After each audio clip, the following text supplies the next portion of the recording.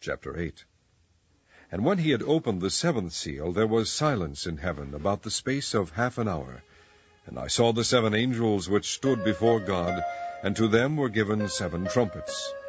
And another angel came and stood at the altar, having a golden censer.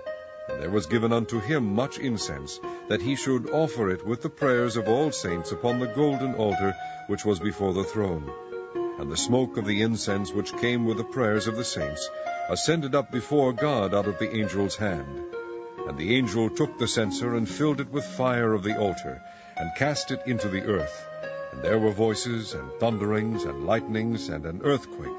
And the 7 angels which had the 7 trumpets prepared themselves to sound. The first angel sounded, and there followed hail and fire mingled with blood, and they were cast upon the earth, and the 3rd part of trees was burnt up, and all green grass was burnt up.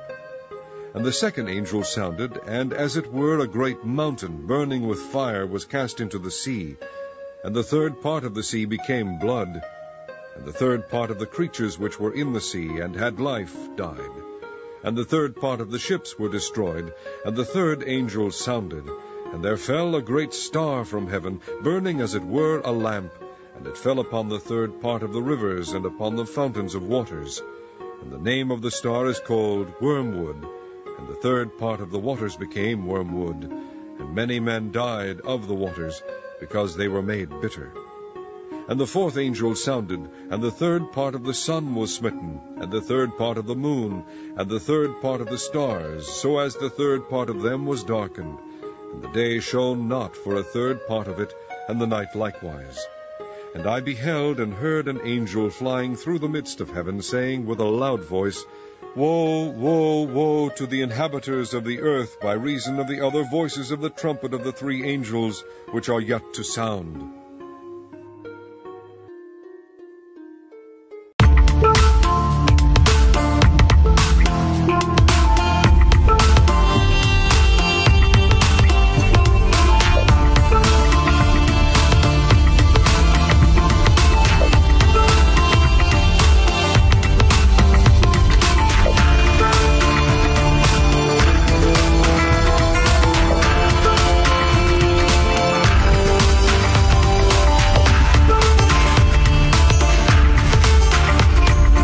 We have with us our old friend Richard. Richard's back to talk to us about Nibiru. Hey, Dr. Paul. Hey. Yeah, Nibiru. This is going to be an interesting one. This is the big one that can cause the end of the world. Yeah, does that have any credibility, do you think? Well, this story's taken a bashing. I mean, it's been around for years, and we're supposed to have had Nibiru hit us in 2012, 2013, 2014. I think we had another Nibiru for September, just gone this year.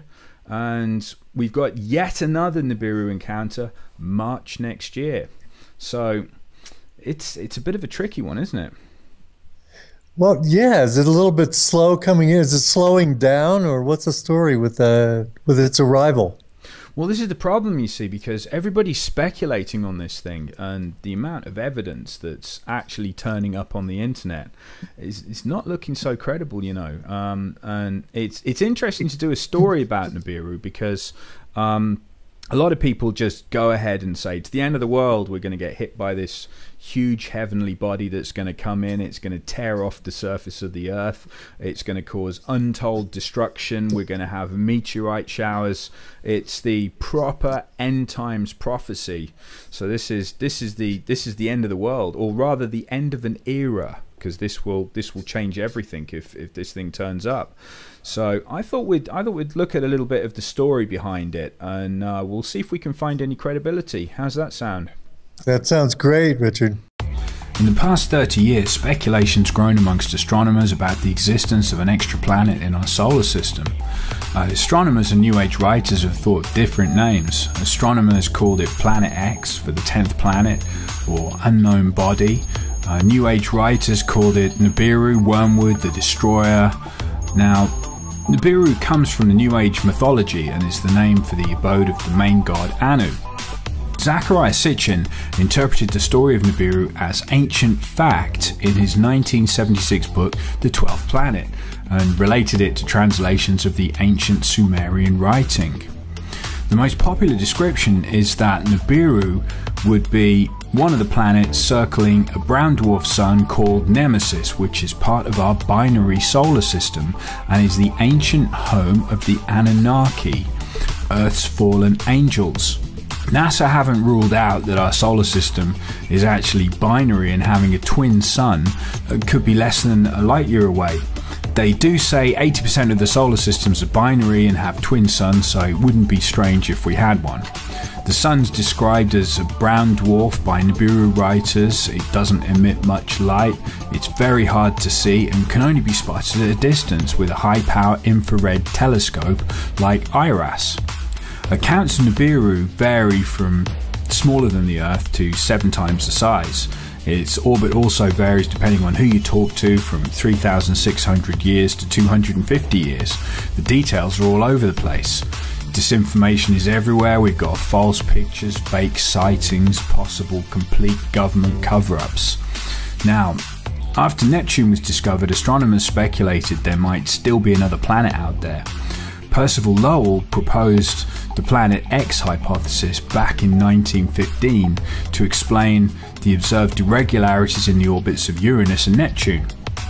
At first, astronomers thought they'd found Planet X when Pluto was discovered in 1930 by Clyde Tombaugh, but they realised that Pluto is too small to explain the observed orbital perturbations of Uranus and Neptune. So something's pulling on those two planets. And this all started a new search for Planet X. Let's meet the guy who actually came up with the first set of interesting calculations for it. This is Dr. Bob Harrington. And Dr. Harrington was actually the chief astronomer for the US Naval Observatory. We're talking about the American military here, and they're spending money on this stuff.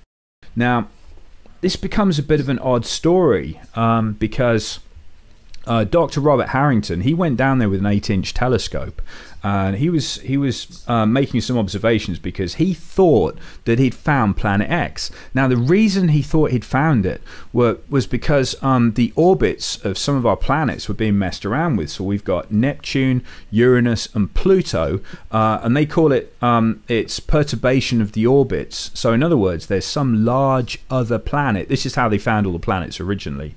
They found the orbits were being messed around with, and they went looking for an object that was messing with the planetary orbits. So they went looking for another body, and Dr. Harrington noticed that we've got a bit of a problem with these other 3 planets. It's an amazing story to begin with, yeah. Yeah, absolutely.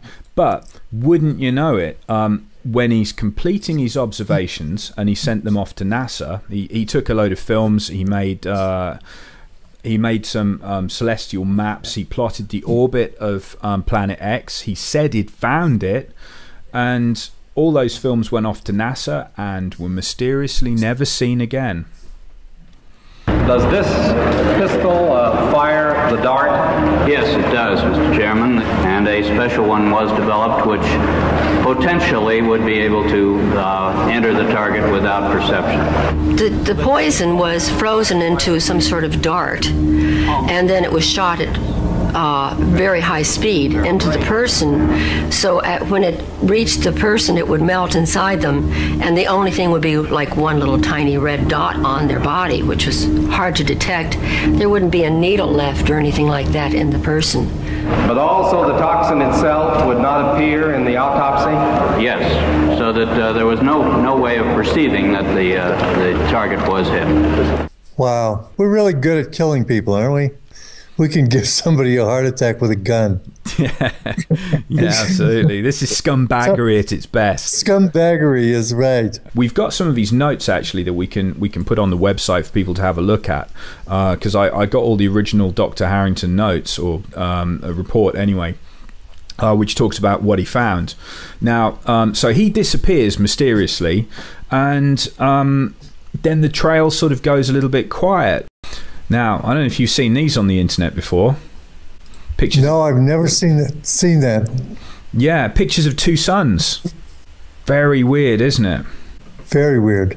Yeah, and they've had these in mainstream media, believe it or not. Not so much in the United States. This has been China and Russia have gone with these stories, talking about two suns in the sky. People are taking clear pictures of it, and it's all very real indicators that Nibiru is coming in to trash everything, and it's nearly here.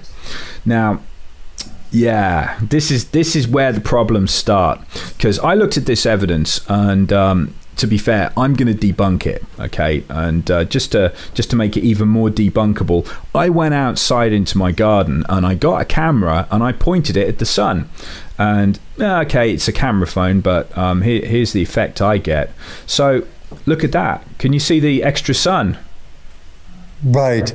Lens flare. That's exactly what a lens flare looks like. So unfortunately for us, that's a really good lens flare. Yeah, it's an impressive lens flare. One of the debunkers came out and he did this with the moon. You can actually get two moons. If you point the right lens at the moon, you get a lens flare off the moon, which anyone would say, there are two moons. Oh no, there's a moon coming to kill us all tomorrow. Oh no, end of the world. Ah. Right. Yeah, and it all goes downhill. This one was taken by NASA satellite IRIS. The image is dated 21st of October 2003 and clearly shows us an image of what we think Nibiru looks like. It's the winged disc. Now, the story was about a NASA cover-up to withhold this image from the public. But when you look deeper into the image to see if it's a fake, I read the writing on the right-hand side. Now, IRIS is a solar observatory and it was launched on June 27th, 2013. 2013, that's 10 years later than the date in the picture, and IRIS only looks at our sun. It's actually called the Interface Region Imaging Spectrograph, or IRIS for short, and it observes the low level of the sun's atmosphere, which is a constantly moving area called the interface region, and it does it in better detail than we've ever had before, and it takes some pictures like this. Now, if you look at the code on it, which is 2003 UB313, that's the code given to dwarf planet Eris, which was discovered in January 2005. So this picture is showing us something which wasn't even discovered until 2 years later, and it was discovered by Palomar Observatory, which was a team led by Mike Brown. They discovered it's a trans-Neptunian object. It's 27% bigger than Pluto. It's 0.27 the mass of Earth. Its distance from the sun is 96.4 AU, or astronomical units, which is 3 times the distance that Pluto's away. So this thing's really far away. We're only 1 AU from the sun, and you could call this planet X because Pluto's called a planet, well, a dwarf planet. So if we're going to demote Pluto and we demote this one, it's not really planet X, but it's so far away. The best picture we have of Eris is taken by the Hubble Space Telescope, and it looks like this. So I think we can close the book on our first picture. This is a fake. It's probably photoshopped by somebody trying to scare the alternative media community. Now, this is the Google box. Now, a lot of people have said that the image behind there is actually of Nibiru and Google is censoring it. Have you heard of this? Yes, I have. Now, I happen to have a copy of the image they say is behind this black box and being censored. Look at this. That's a creepy looking image, isn't it? That's the creepiest looking planet. I mean, it's scary looking. If you look at everything else out there, looks like, calm, just another day at the office. But that thing is menacing looking. Yeah, isn't it? It's got like, and you see the bits coming off the edge of it. This is what a lot of people are saying is the dust trail coming off it, which is the iron-based dust trail. So this is like iron oxide, and this is one of the effects they've said of the iron oxide is when it comes swishing by our planet and we get a dose of this iron oxide trail off it. It's going to turn the rivers and the waters to blood, so it will make all the water go red. It all sounds pretty terrible, but let's take a look, shall we? Here are the coordinates for the black box, so you can put these in to Google Sky and go there yourself and have a look at it. Now, if you put these new coordinates in, you'll actually find that the image we were just talking about wasn't hidden behind the black box in the first place. Google never censored it. Now, I found out the imagery came from STSCI Digitized Sky Survey, so I went there and I pulled the original plates. These were made by POSS-2, which was a satellite. Now, decades before, they'd taken the same piece of sky with POSS-1, which we're looking at. Now, if we set these two up and we do a comparison between POSS-2 and POSS-1, we can see if anything's moving. Now, as you'll notice, Nibiru isn't going anywhere, or I would be Nibiru, because this isn't. So how about we take a quick trip back and we're going to look at STSCI again. Now, let's fill in the black box. So this is the data that was missing from the black box in the first place. Some people would tell you that there's nothing going on here, but who am I to believe anybody? It's best to look for yourself. So I pulled the two images and I got them together. So I've got the POSS-2 imagery, which is slightly clearer, and POSS-1, which is the blurrier, older data. Now in the POSS-2, you should find that we can see more because the equipment's better. So if we look at these two images overlaid onto each other, then I invert them, we've got a problem. Now I noticed that we've got 12 stars missing and we've got one major star moving up and down in that image. So you can see over a few decades we do have a little bit of movement. So it's not quite true when people say there's nothing happening here. However, I've got no idea exactly where those stars have gone. They're just missing, which means they've moved quite some distance in a few decades. I'll have to come back to you on that one and we'll give you an update in a future episode. Have you heard about the tunnels that people have been digging? Yes. There's a map. Look at that one. Oh, this is all over. Yeah, this is everywhere. Look at it. And it's all over the world. Yeah, it is. Yeah, it is. There's a lot of underground bases now everywhere, aren't there? Yes, there are.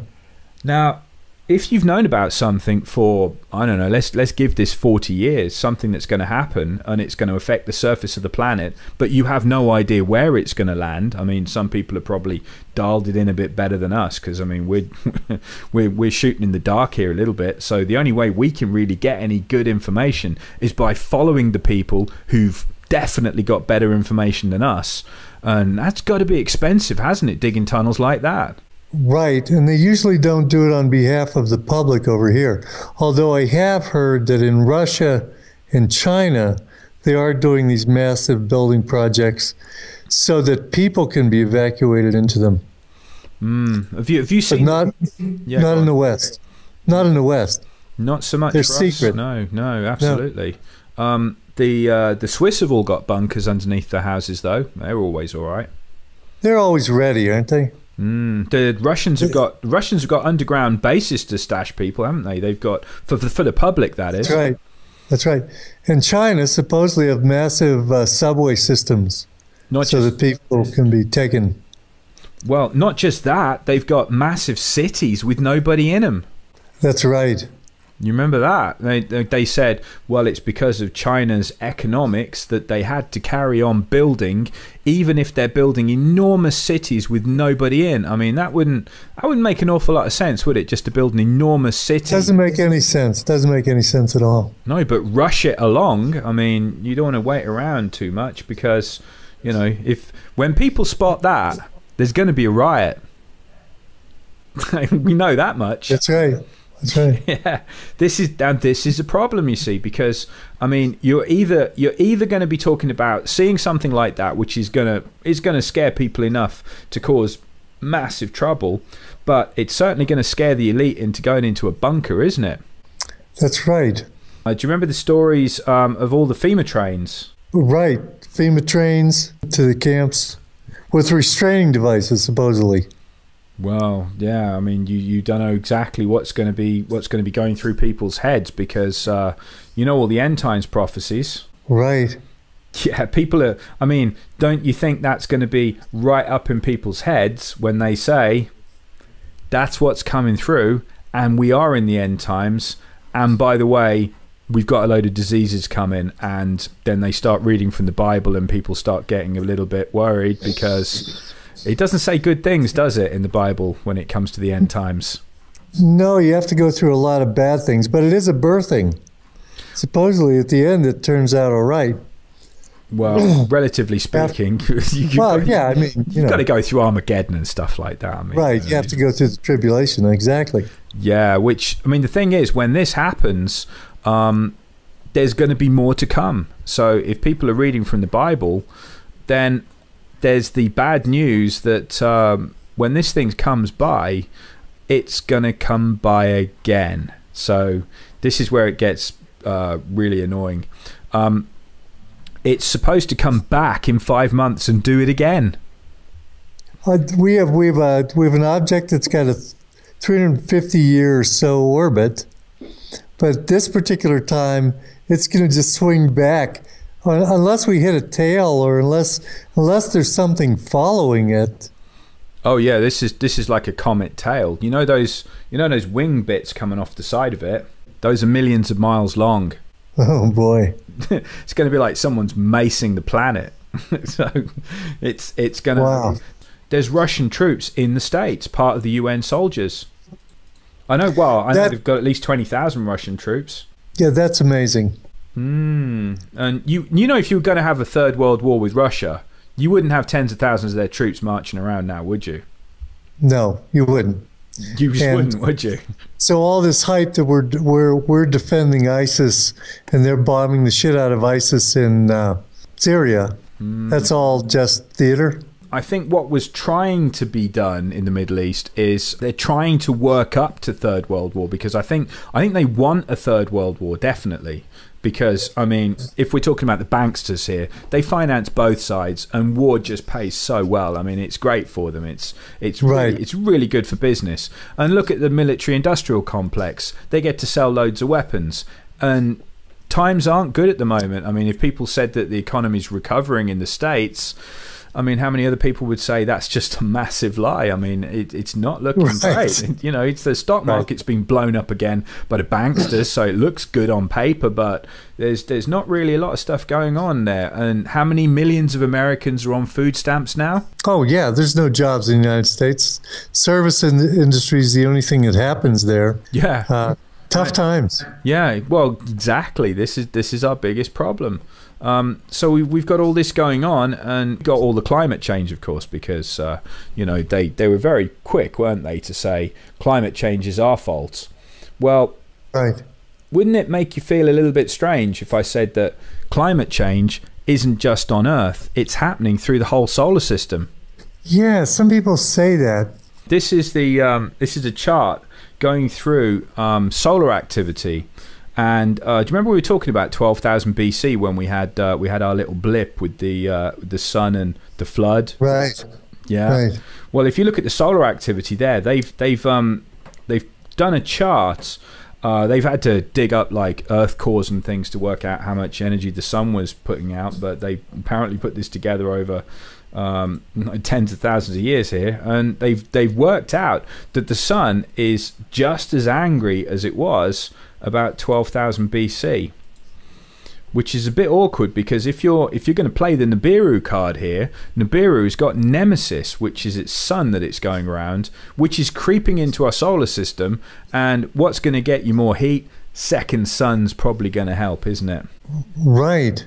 Yeah, and look at that. So if that was related to the original flood, like I was saying, when it whacked Tiamat, or if it came through and knocked out Ceres and created the asteroid belt, don't know. But either way, if something big turned up, that's looking similar to the last time something really bad happened, isn't it? Yeah. So this Nibiru has its sun following it? Effectively, yeah, because what NASA will tell you is that most solar systems are actually not singular solar systems, they're binary, which means that you've got a sun and then another sun. So there's two suns, and effectively they would be known as, there'd be two solar systems, but effectively going round each other kind of thing, you know? So they interact with each other, and they're binary solar systems, and they say 80% of solar systems are like that. What do you say? Actually, 80% is definitely going towards, we could well be, couldn't we? Right. Some people say we have a dark sun. We have a light sun, and then we have a dark sun just to be consistent with that model. If we've got a sun coming in that's got Nibiru going around it, it's coming into the solar system, and this thing's like a heater. Now, look at what's happened to Venus. See the picture? Right. From 1978, right, where that map of the tunnels was coming from in the 70s, look at that, to 1999, we've got a couple of decades here, and a 2,500% increase in green light coming off Venus. That's a lot of light, isn't it, coming off it? That's enormous. Right. And then look, rapid appearance of clouds on Mars. You know, this stuff is weird, isn't it? Yeah. And ozone appearing on Mars. I mean, Right. again, I'm sort of averaging it out here, but we've got a couple of decades here. And then look, 50% erosion of ice features. So Mars has got global warming. But before that, the photograph before that was from NASA. Now, NASA has got, isn't just an innocent research facility. It's got to follow up or make way for the normal narrative of the global warming thing. Well, so it could be concocting all of these things, because it's not like NASA doesn't do that. That's what it does for a living. Well, it concocts fiction. Yeah, but why would it say there's global warming on Venus? You know, they're gonna tax you for Venus's global warming. Yeah, you're right. They couldn't. That screws it, doesn't it? Yeah, because right. you're responsible for global warming. It's your fault. It couldn't. You're exactly right. It couldn't be taxed. Yeah, but get this though. You see, I mean, I've got a telescope that will take these pictures. What you're looking at there, I can take that, and you can't hide it. I mean, if you're going on about Jupiter and what's going on with Jupiter's white ovals, look at them changing. I mean, Jupiter's got, remember that the great big spot on Jupiter? There's a lot of really weird stuff going on, saying Jupiter has gone up 18 degrees in 10 years. I mean, what would happen if that happened to us on Earth? 18 degrees in 10 years? That would be a problem. Yeah. I mean, that would be the end, wouldn't it, pretty much? And, I mean, look at this. Towering storms more than 100 kilometers high. 100-kilometer high storms going through Jupiter's cloud deck for the first time. I mean, that's pretty severe. I mean, you know, that's right. It's not good to see that happening. And then look at this. This is the cue ball. So we've got Uranus here. Now, can you spot any distinctive features on that? Nothing. Looks like a cue ball. That is a cue ball picture. Okay. Now that's 1986. Now look what happens to it. And then look, it gets hit by huge storms. And you can see, I mean, these are enormous things. And this is happening all over the place. I mean, the point they're trying to make is they've enhanced the color a little bit on that. They're not really giant red nuclear storms, you know. They've just sort of brought it up a bit so you can see them. But look, really big changes. Yeah, you know, it's absolutely right. So that's a bit of a problem. Look at that, from 1996 to 2002. It's 40% brighter. That's not that many years now, is it? No, it isn't. It's almost as if that thing's closer to what's coming in, and they're getting a lot of changes because they're nearer to it than we are. Right. You see what I mean? Because they're much further out than we are in the system. So if there is something that's out on the edge or it's coming by and it's nearer to them, it's doing some pretty horrible things to them. Because if we've got another sun, here we go. Look, 89 to 2002. Look at that. It's gone swirly. That's a scientific definition. Right. Swirly. Yeah, it is. So we've got more volcanoes going off. We're going to have, there we go, economic losses. So I suppose someone could dig out the insurance files, couldn't they, and find out how many people have lost due to natural disaster or whatever. We've got horrible things happening all around the world. But I don't believe there's anything you can do to prepare for it. I don't think any normal person could really do very much. I mean, what are you going to do? Oh, we're not going to do a thing. Yeah, it's fair, isn't it? No, we're not going to do a thing. Actually, compared with some other scenarios that could be playing out here, this doesn't sound like it's that bad. And when you think about World War, nuclear destruction, when you talk about the different invasion scenarios that they could be pulling off, total economic collapse, this sounds like, oh yeah, okay, this is just another one. Yeah. Well, do you know what? If you put it into the Bible, this thing's going to turn up. You'll love this. Remember your alien Messiah? Right. Well, I'm not sure if you've looked into this angle, which is definitely going to make your head spin. This is an ET spaceship, which is the New Jerusalem. Yeah. So, and they worked it out because the origin of man is a little bit fishy, and if you talk to a geneticist, a guy who's willing to talk off record, he'll tell you that if you want to say, well, man evolved from a monkey, didn't it? That's the official story, right? That's the official storyline, that's right. Well, if we evolved from monkeys, why are there still monkeys? Because surely they would have all evolved, right? Right, nobody's evolving into anything, I've noticed. Well, in fact, we're more stupid than we were before. I mean, we've got no idea how we built the pyramids. Yeah, if anything, we're devolving. That's right. So, well, the good news for you, by the way, is you're going to have a nice ET spaceship come and get you. So we're going to have the New Jerusalem, which is going to show up. Notice the diameter where they said, my Bible knowledge is not great, but I think they were saying in the Bible that it was 1,300. I'm just reading off the screen here. You can tell I'm cheating. Right. But they said it was the same width as it was. It was the same length and width. Okay, so they worked out, this is one of the designs. Somebody else says that the New Jerusalem could be a pyramid as well, with a square base. But this could be like the snow globe kind of version of it, which would work as well. So 1325.75 miles across. So, I mean, people can look into this a little bit more, but I mean, how's one of those things going to show up? So is this pushing on the rapture? This is the other thing, because with all the deception and everything, alien Messiah, and you've got potentially the rapture, you've got alien spaceships or a giant ship coming down. Do you get on board? What are you going to do? Oh, I'm not getting on board of anything. So you got they've got the false rapture plan. That thing, it looks like that might even be on the breakaway civilization if they wanted to build something like that. If it's that big. Well, this thing's got like the edge of it's made of diamond.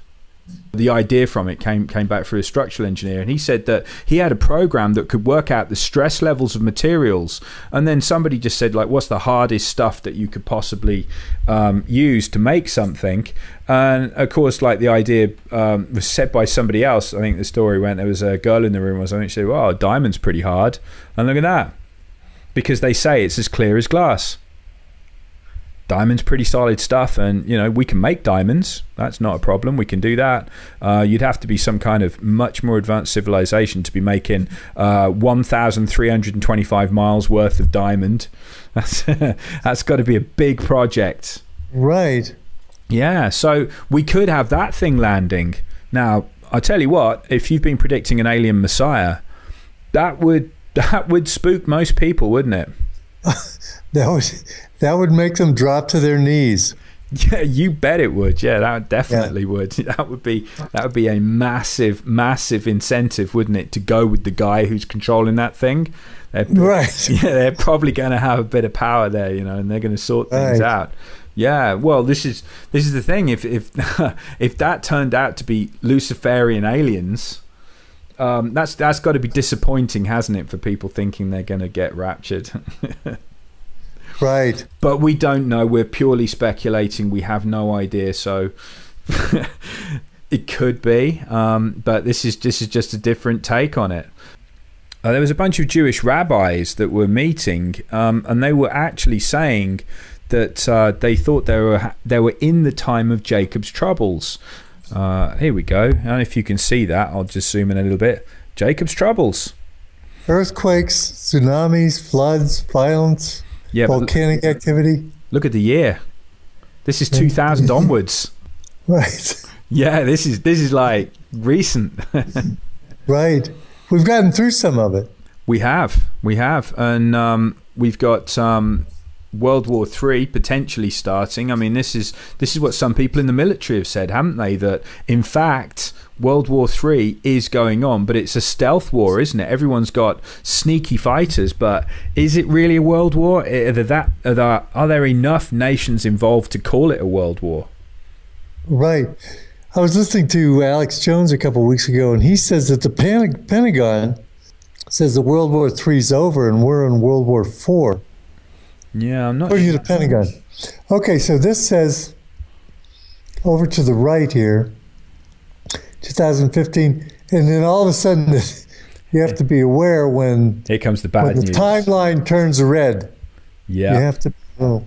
Now this is September, so we go into the red zone in September then. So this is what a lot of people were getting spooked by, thinking it's going to happen now. September is the time.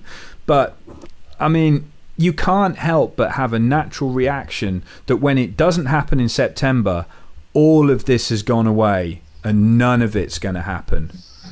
Yeah, and you go, oh, thank God, it's all gone. There aren't really any FEMA camps or anything, and all the tunnels fell in. Right, it's all gone. It's all just fear mongering, and we can all just go back to what we were doing. Yeah, go back to work. Yeah, it's all relax again. That's it. It's fine. That's right. Yeah, I mean, this is the problem, you see, because the twist that I'm going through in my mind is that all of this is a much slower arcing timeline. I mean, look at the years rolling by here on this.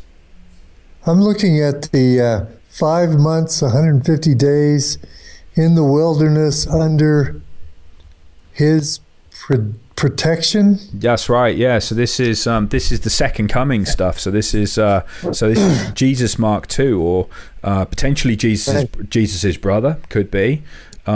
So Jesus might not return. It might be his brother, because Jesus was the first vessel.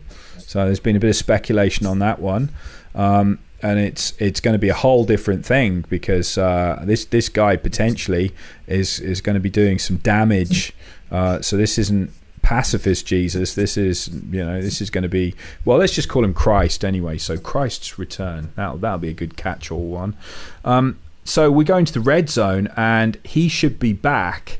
So for people predicting second coming, I mean, this is it. This is the time. So this is as far as history goes, it's like going to Vegas, isn't it? This is really the interesting bit. Well, it looks like according to this, he returns in 2016 around maybe March, maybe April. Could be. Is that what it looks like to you? I mean, yeah, people have had all of these kind of dates floating around, and let's call these loose dates, okay? Because you know how some of these predictions go horribly wrong. Usually, always go wrong. Right. But we know for a fact something's brewing. We can't nail it on this, but this is the end times view of it. So if we were in the end times, which much of the stuff on the internet is declaring, this would be the hot zone here. So we'll have a quick look through it, because this is the bit where it says, I'm not sure if it says it on this, but it says no man will know the time of day, because when we get the meteor showers, potentially a sunrise will become sunset, because it will tilt the earth. That'll be tricky. Wow. So you won't even know what time of day it is, because it will just throw everything out. So Joshua's long day, where he had an extra 12 hours, let's say that happens again. But remember, the solar activity is great flood levels, so could be worse, could be more than 12 hours. But either way, it's saying that whatever happens in this, I mean, this is, again, it's pretty much speculation. I mean, but right. if we're going to say no man will know the time of day, the twist is that relating the Bible stuff to the Nibiru story, that if it comes in and does all that, that will fulfill prophecy, and that will be absolutely true. Because if the time's been thrown off, if you got up in the morning and it's suddenly nighttime again, I mean, you're going to be lost, aren't you? so you won't know the true time of day. So, I mean, going through all of this stuff, this is what Gil Broussard's done. He's ticked off loads of these boxes, and he said, well, okay, if you are going to be in the end times and you are going to start ticking boxes and saying this is what it all means, look at that. Great Tribulation right there, 3.5 years. So they said the time will be halved. So instead of another 7 years of Great Tribulation, it will be halved to 3.5 years, or no man will survive. I think the words go along those kind of lines. That's right. That's exactly right. Now, the other thing was the Kissinger story, that when he said that Israel would be destroyed, I think the year was 2022, that Israel will be gone before 2022. And that'd be interesting on this, because there's some quite unpleasant stuff just slightly before 2022. Notice Armageddon. That's coming in end of 2020 according to this, and also got New Jerusalem. Wow. So right, it gives plenty of time for an ET Messiah and all those things to work out. This is like really interesting times coming up if you can figure out some way to survive it. Well, if it comes to this, and this thing is coming in, oh yeah, you're gonna have a whole lot of trouble. I mean, you're gonna have 3.5 years of trouble.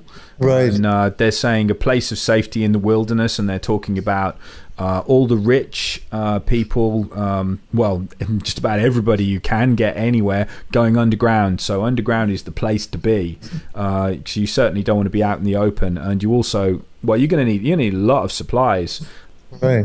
If you start looking at what's going on in the world, I mean, what else could cause this?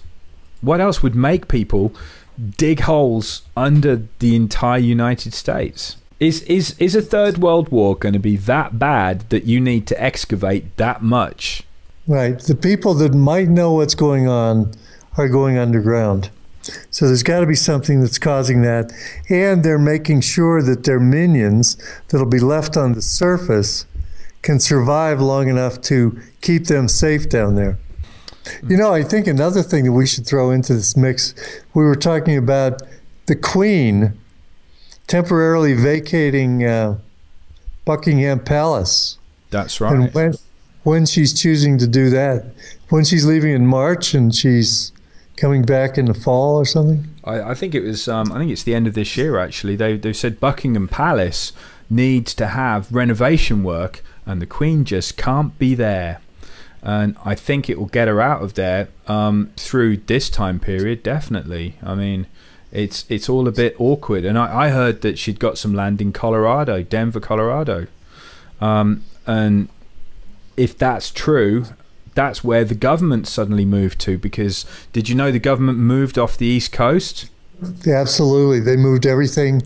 CIA headquarters, FBI, they're all located in Colorado. Probably underground in Colorado.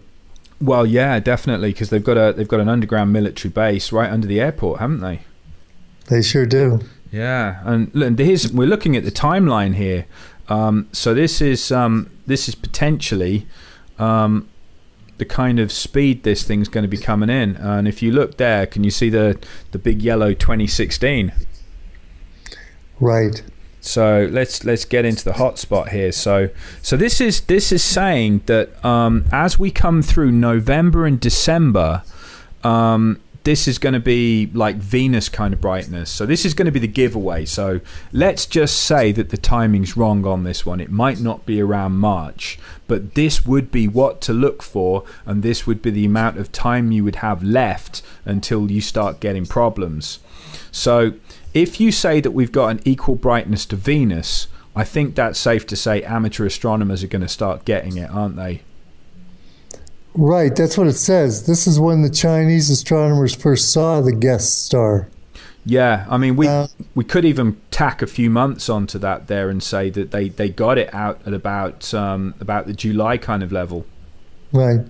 Can we assume that we had better telescopes than they did in China? Yeah, which is why I'm thinking that our March date probably isn't going to happen. I say probably, meaning definitely. Probably, definitely, yeah. Yeah, and I think we've got all the events happening and everyone's been building up, but they've been digging holes since '78, haven't they? Well, had a lot since then. Before, yeah. Yeah, even before then. I'm guessing that this isn't exactly going to be hidden knowledge from the top people round in the major nations. I think they're all in on it, aren't they?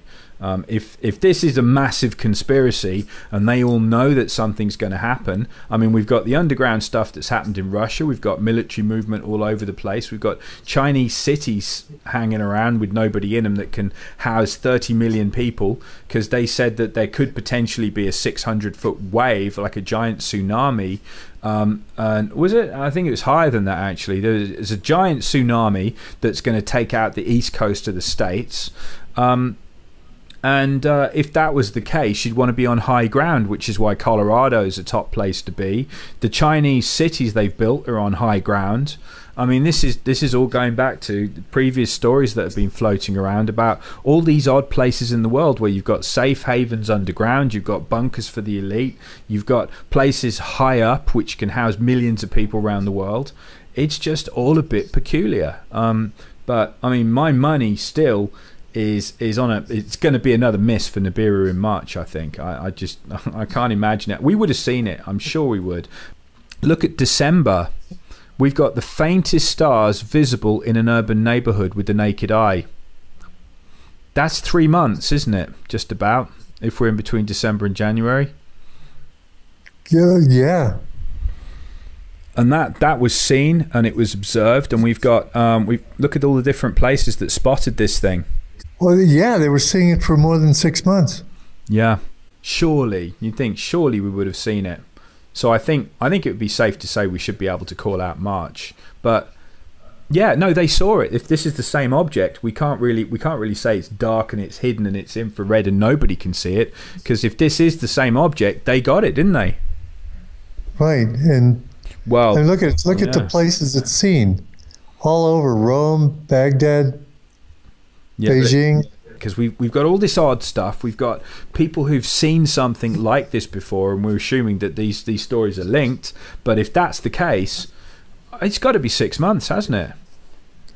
Right, but you are working on a lot of concrete evidence. Even though you don't have the planet, you have historical. Well, we can call it historical data. I mean, because it's in artwork, it's in descriptions, and then we have all the suspicious moves that are going on the planet, building cities, building underground cities, moving to the. I mean, we have a lot of activity that looks like they're planning on having something come in. Do you remember the phantom time hypothesis? No, I don't remember that one, Rich. Well, this would be interesting. Well, they said this picture has got nothing to do with phantom time, but I thought it'd be interesting to put on anyway, because it is the Mayan calendar. Do you remember the 2012 end of everything? Right. Yeah, that was a face palm, wasn't it? It's the end of the world. Oh no, it's terrible. Well, get this.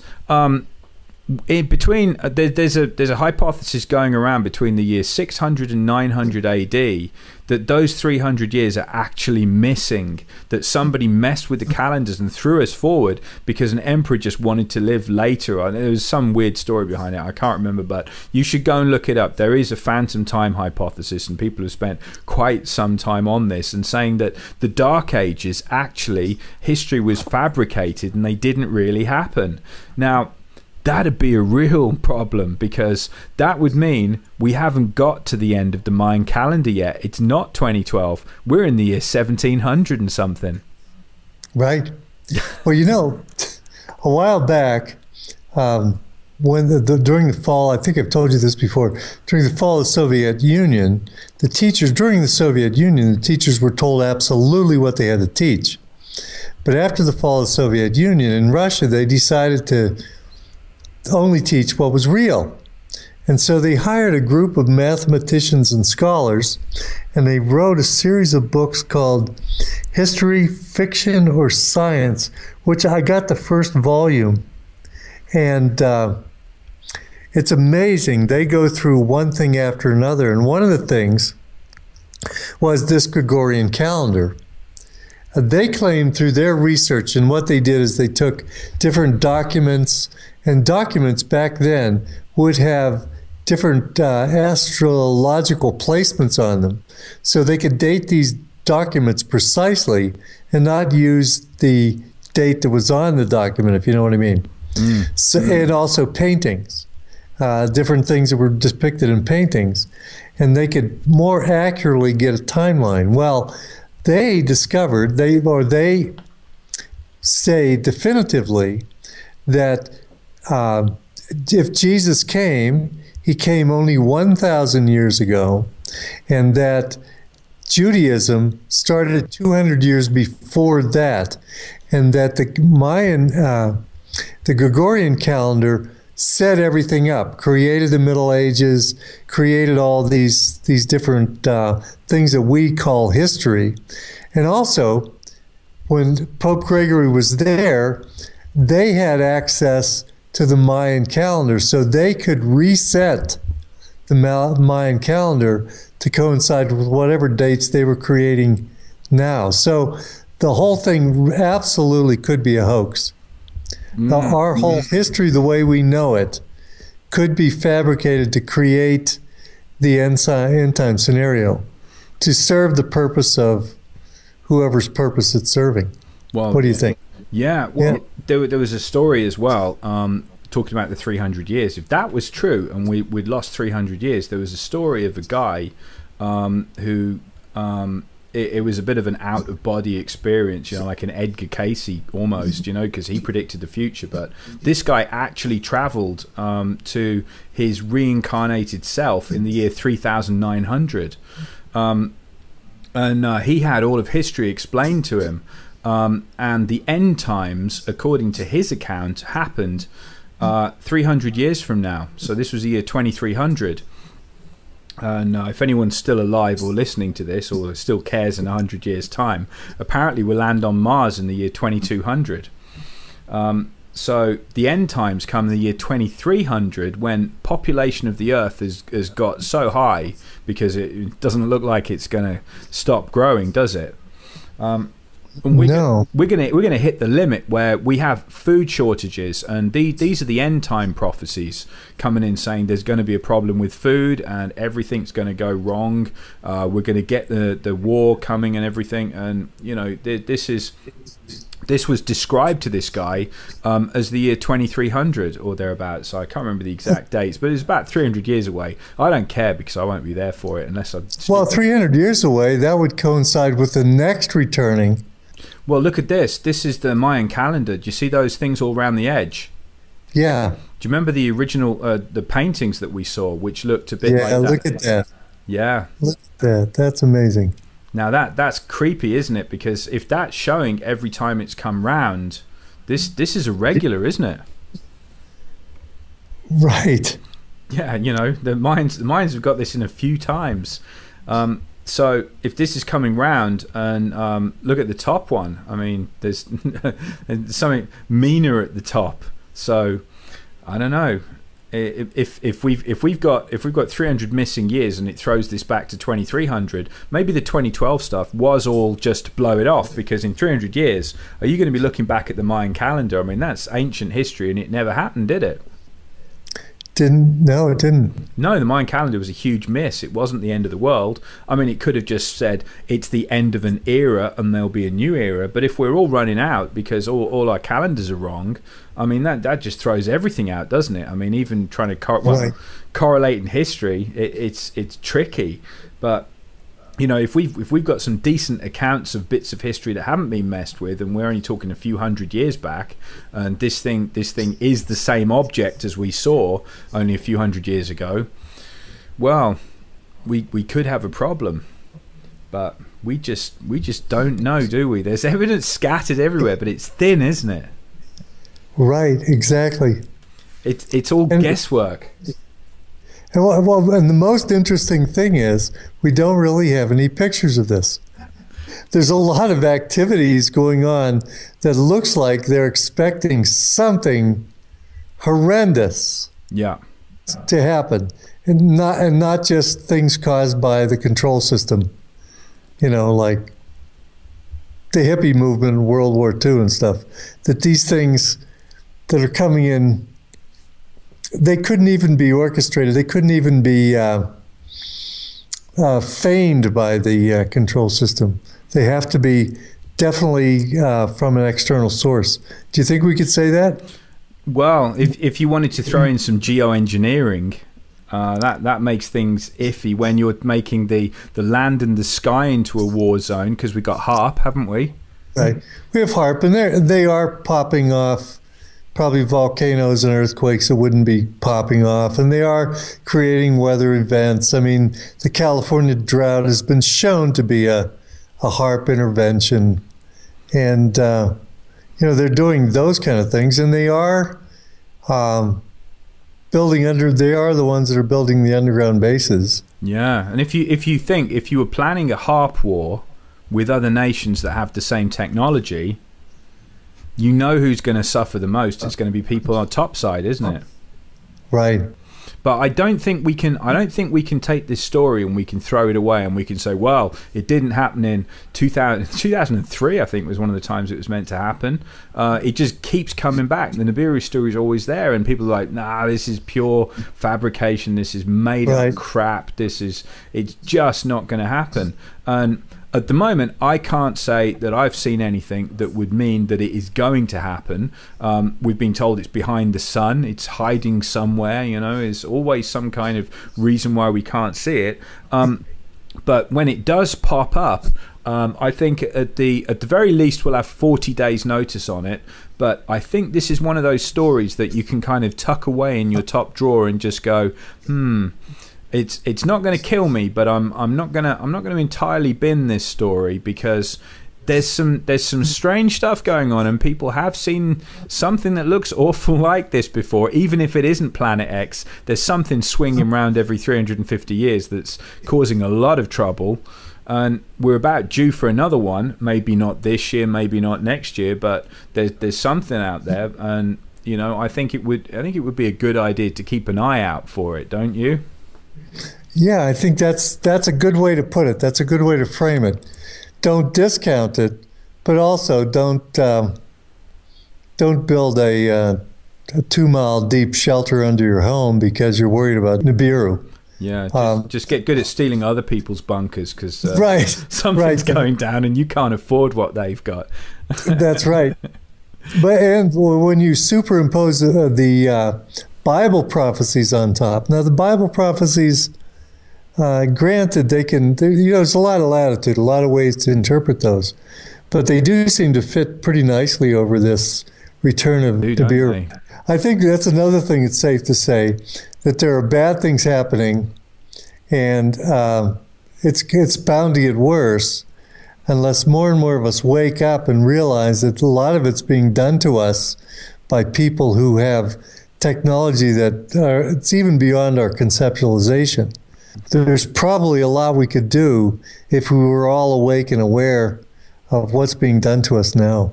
Yeah, I think whatever it is that's going to happen, I think the way that we're going to survive is certainly together. And I think if you're on your own, you're not going to make it, whatever's going to happen. Right.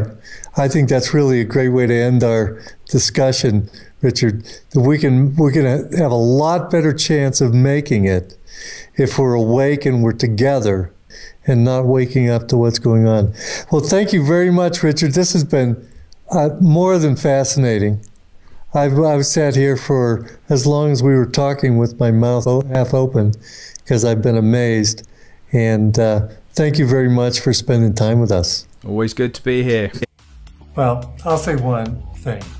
Richard always takes us on a wild ride. I mean, this one included Nibiru, New Jerusalem, World War III, and he even got into Bible prophecies. But to summarize, what did we really learn? Well, we know that we could find this new planet, Eris. And it's not really a planet, it's kind of a dwarf planet X. But we couldn't find Nibiru. Can't find any evidence of it or its sun, Nemesis. No professional or amateur astronomers have any pictures at all. What about the Anunnaki? They came from Nibiru, right? Well, I don't think anybody ever said that they came from Nibiru. We were just kind of connecting those together. All we know is they came from the sky. They came from heavens. They might be the fallen angels. Who knows? And so what about the prophetic end of the world?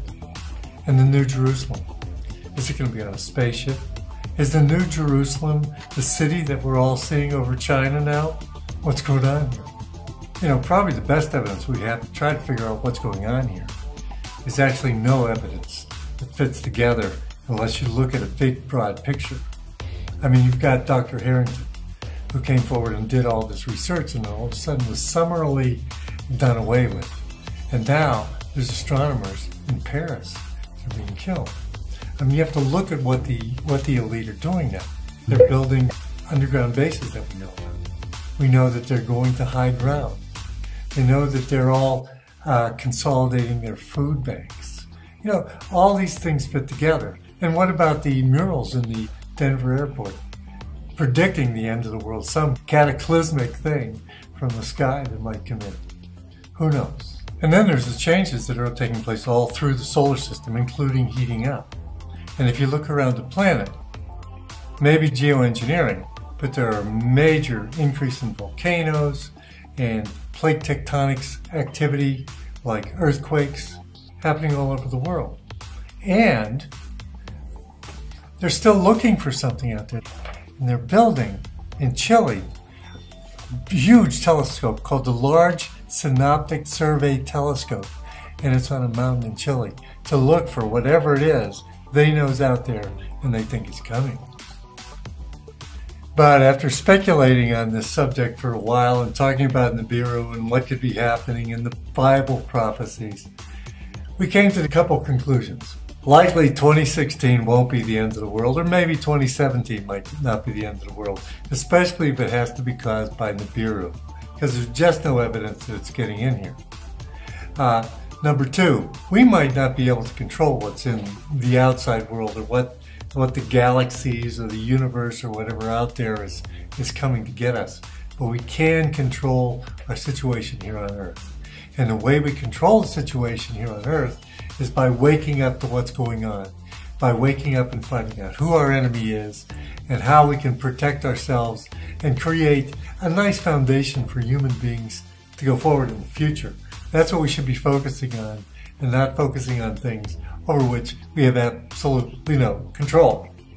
And another thing that Richard and I speculated on as we were going through this group of material is that they seem to be wanting to get underground. The elites seem to want to bury themselves or go to high ground or get away. They seem to want to hide from something.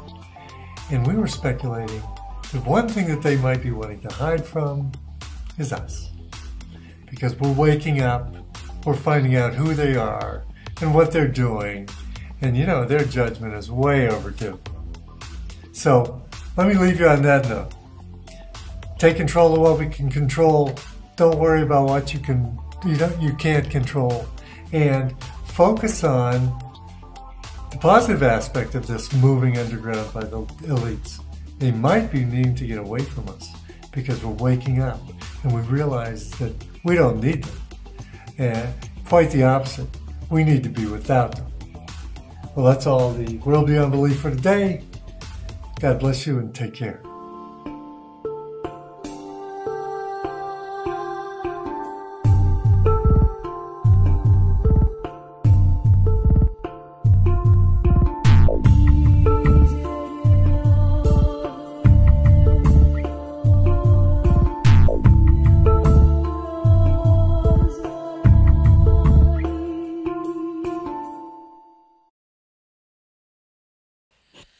Hello YouTube newsletter subscribers, this is Terrell from Terrell3.com, and I received an interesting email and I want to make a video response to it.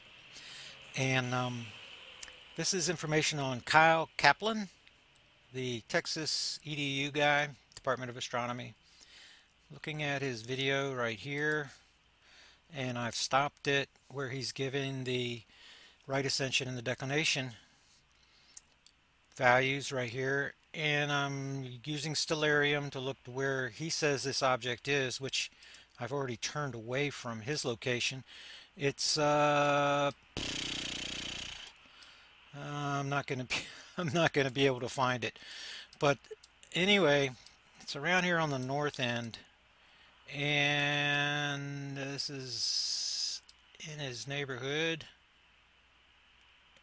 And I believe where he says the object is very near this location. You see, we have 4 hours. We have on the ascension, we have about 60 degrees over here.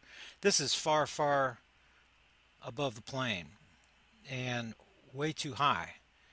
The object that we're actually going to be looking for is going to be very much near the plane. If you think about it, a peripheral dwarf, which is a dwarf star that's created with our solar system, is going to be very near the plane. It's going to have, relative to the sun, very near a 0-0 declination, and that's going to change with the Earth as it's tilting back and forth at 23.5 degrees. Where I place our object is actually going to be about right here in the Libra constellation, 15 hours and about a -16 declination right now.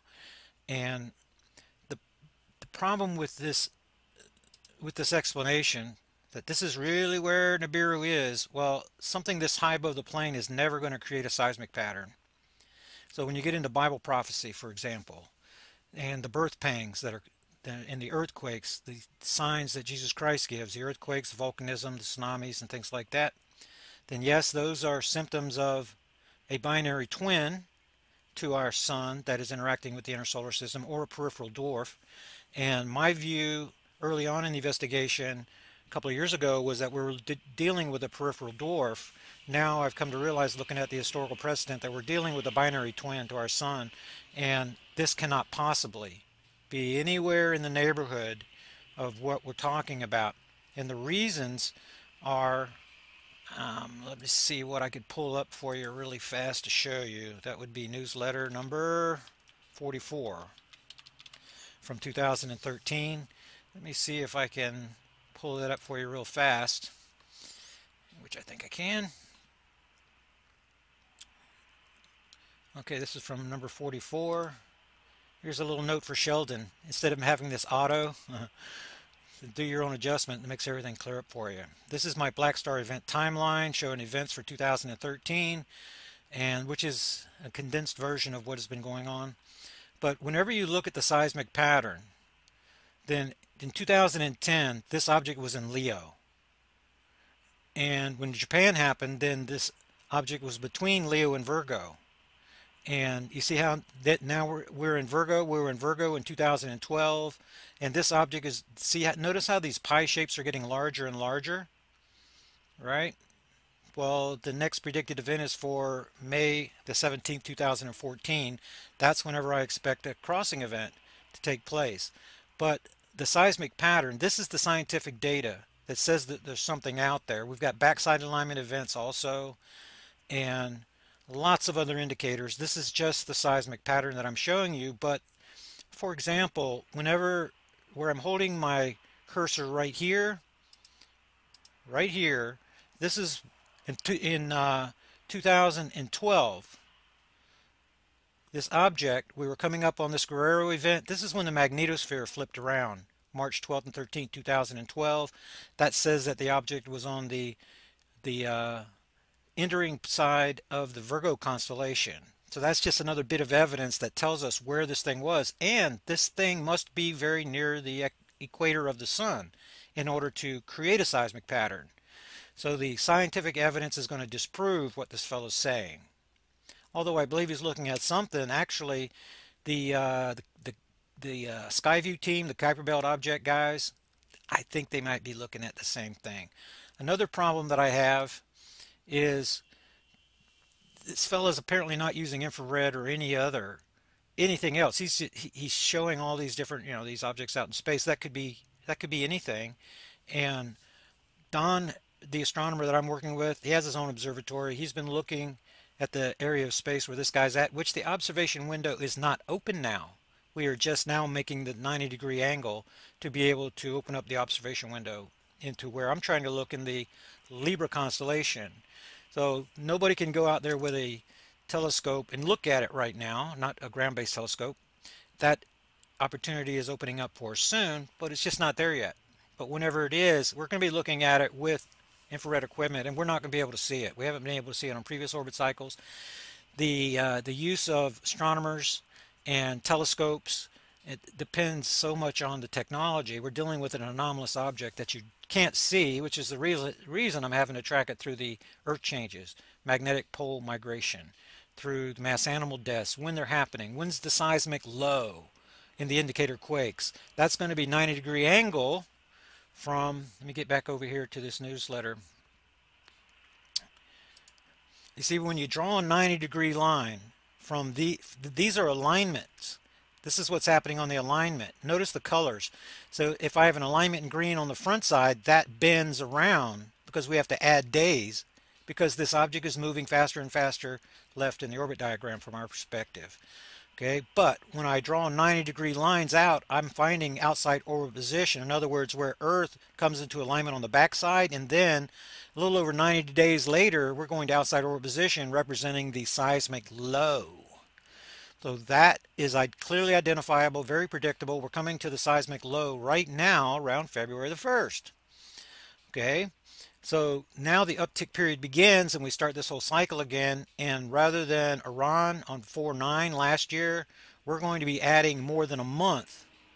Where back here, whenever in 2010, I was only having to add 11 days to find my next event. This Japan event I predicted for 3/15 happened on 3/11. I was a little bit off, but my estimates are getting closer and closer now. I'm understanding more and more about what's happening here. And this predicted date, I do not know if the black star is here. I don't know that it's going to cross Earth orbit path, but that's what the indicators are saying. And I'm just being true and honest to the research, looking at the data and making projections based on that. Hopefully it's wrong. Hopefully there's a super wave, or the video I made yesterday about the super wave, right? It's possible that I am looking at the symptoms of the super wave. It's possible their convergence date is May of 2014, just like mine. Okay, which makes me suspicious, but it's possible because I'm tracking symptoms and not actually looking at an object. It's possible that it is a super wave that I'm looking at, and but the convergence date is May of 2014 based on the science. Okay, what I'm going to do is I'm going to send an email to this fella. See, this is one of my newsletter subscribers, Mark, and he's given me the information here on the email address so I can actually write the fella, and I'm going to share my information with him. Not that he can use his telescope because the observation window is not open yet.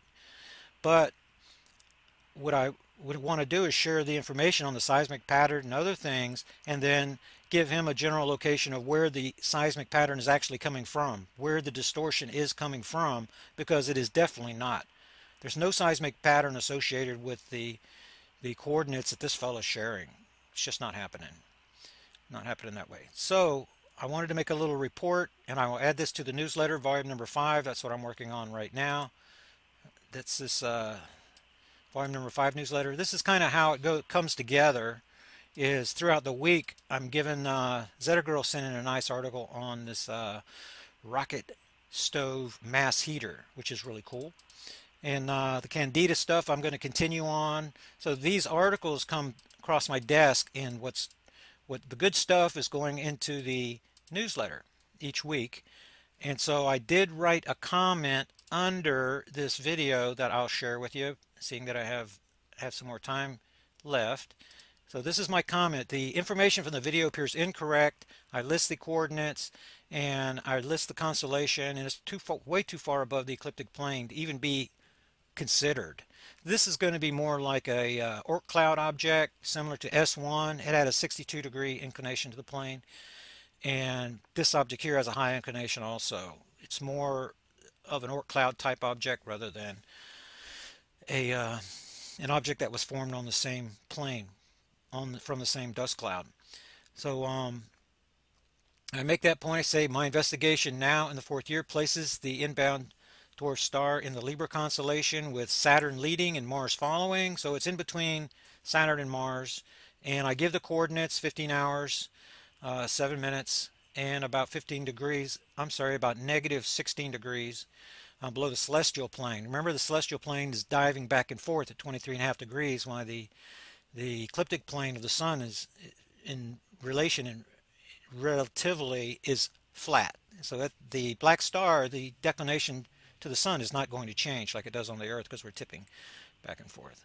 So I give the evidence that this object, or the conclusion from the evidence, that this object moved through the Leo beginning in 2008, 2011, transitioned over to Virgo, and it's now accelerating. It's now in the Libra constellation. Remember that Nibiru means planet of crossing. And what I'm looking at is apparently a crossing event, May of 2014, the third week in May, actually. And yeah, and I give the notion that, I state that the notion of the astronomer's object is in the outer boundary of the solar system now and will come into near proximity to the Earth in August. That's physically impossible. We're talking about an object that is beyond 50 astronomical units. It's beyond the Kuiper Belt.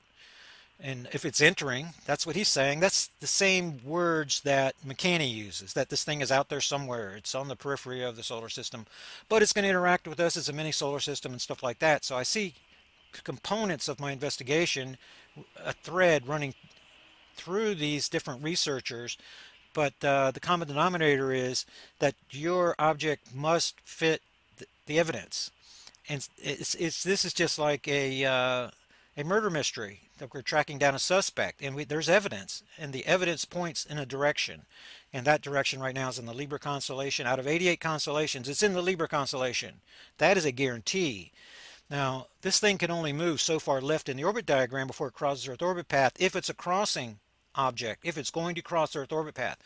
Once we get beyond July the 7th, then the Earth moves around in orbit so far that it's impossible for the object to cross Earth orbit path. It would cross beyond Earth orbit path. It would cross Mars orbit path still, but not Earth orbit path.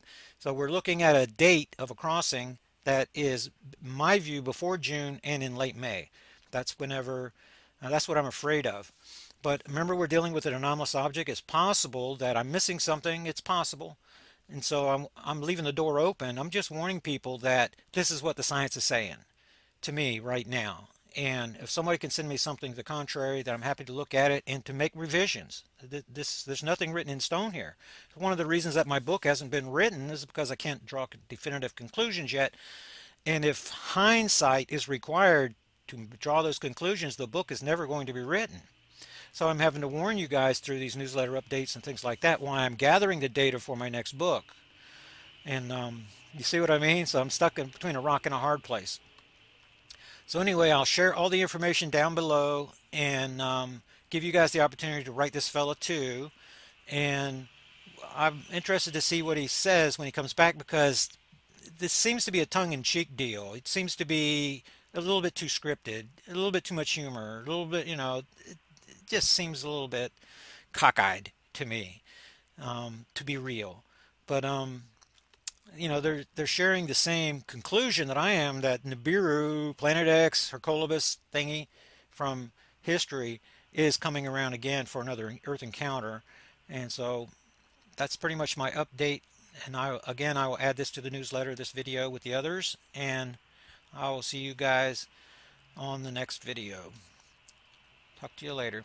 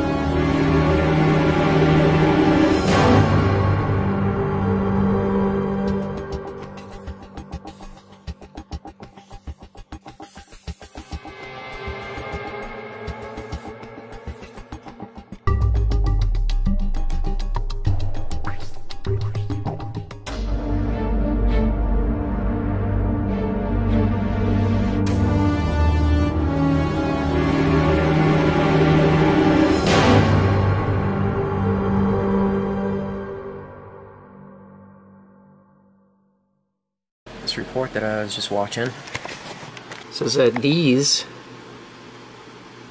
are being reported all over the United States. Not really getting good color there. It goes from like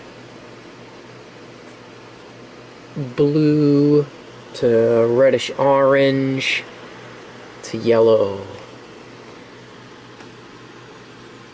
Now, I knew this was going to happen. I knew we were going to start seeing crazy meteor showers on account of last year when Elenin, extinction level event Nin, aka Nibiru, the winged planet, when it flew through our solar system. This is what it looked like. And but it's a different characteristic of the sky, and you're also looking through a bunch of space there, but you can see that it goes from like, this is more greenish, but you know, the sky looks like it was kind of green to like reddish orange to yellow. So whatever this thing is made of, that's what's these meteors right now. I gotta start this back at the beginning to show you how far off this is. That's a really good zoom in. That's it right there. So I mean, it is way out there. It is way out there in well, it was way out there in space. They say that this video was taken in August 27th of 2011.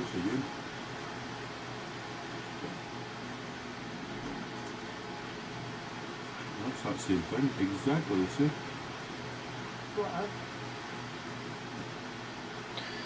That's it. So, I don't know, the Earth is going around the sun like this, right? And this was way out there in space in August. And you know, these fireballs, they're apparently kicking off. Whatever this thing is made of is just, you know, whatever it's made of is just flying, being kicked out into space. And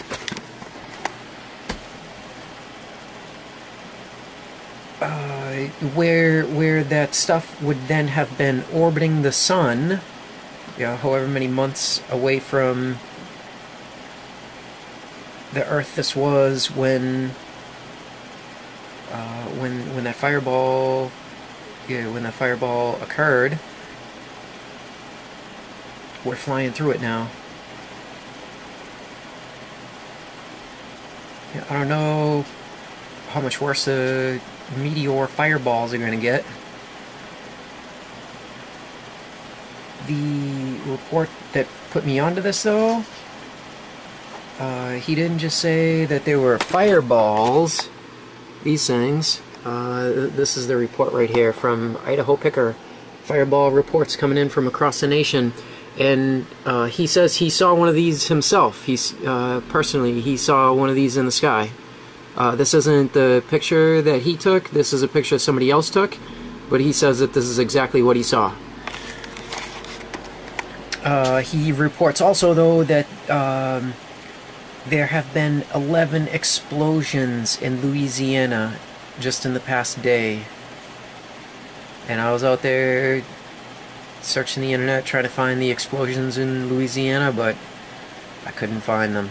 I don't know, you know, obviously, you know, with the media being in control of 3 corporations, you know, that they're, you know, this is the type of stuff that they black out, you know, when it is that, you know, they're hoping people are going to get murdered by it, you know, so nobody will do, you know, what's necessary to survive it. But yeah, I don't know, just more crazy times we're living in. Nibiru fireballs falling from the sky.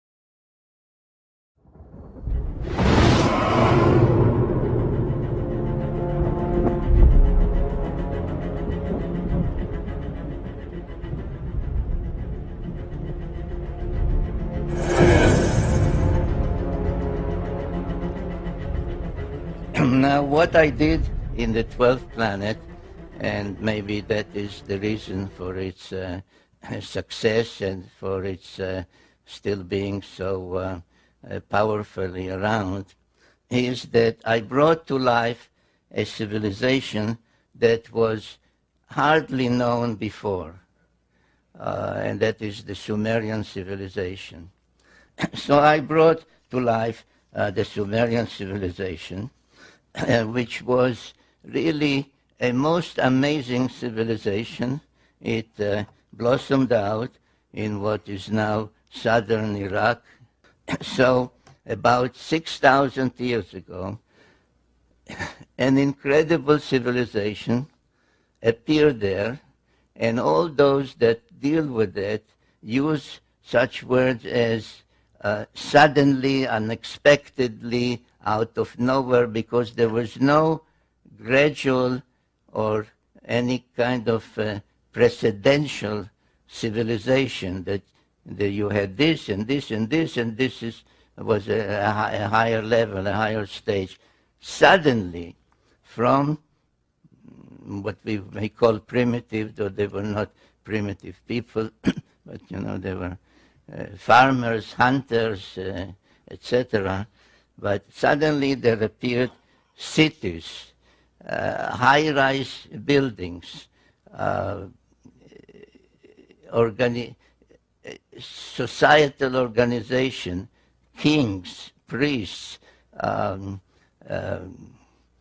codes of law, literature, art, music, musical instruments, all of that within a very short period, appeared about 6,000 years ago. But I want to mention tonight at least three of their firsts. One is writing. And they developed a writing system called cuneiform, where the scribe using a stylus would make wedge-like symbols or indentations in wet clay, which when it dried would become a permanent record. But let's say that this is a clay tablet, and I once held up a copy of my book, not this one, this DVD, and I said, which one of the two do you think would last another 1,000 years? The printed book or the clay tablet? And the answer is the clay tablet. So we have writing, which of course meant a language and grammar and literature and epic tales, and lullabies were written down, recipes. So writing was one of them. Another thing was pictorial depictions.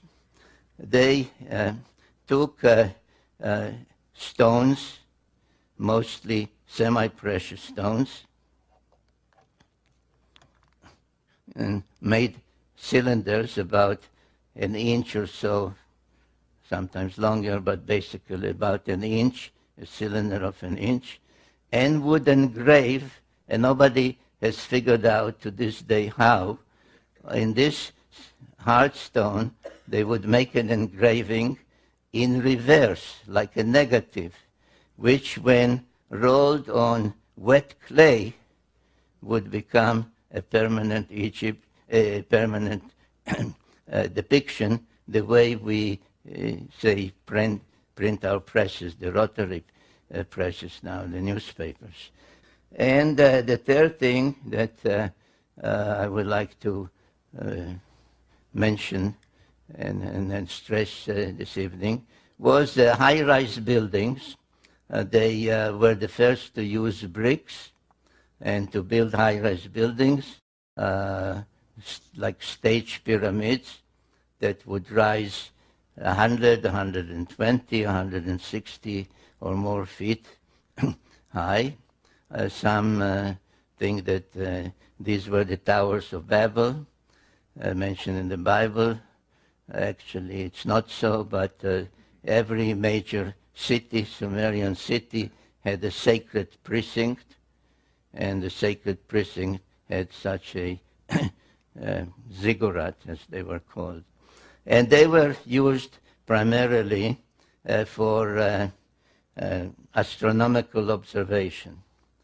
And indeed, their knowledge of astronomy, or in the field of astronomy, is one of the most amazing Sumerian legacies. This is, for example, the imprint of a cylinder seal.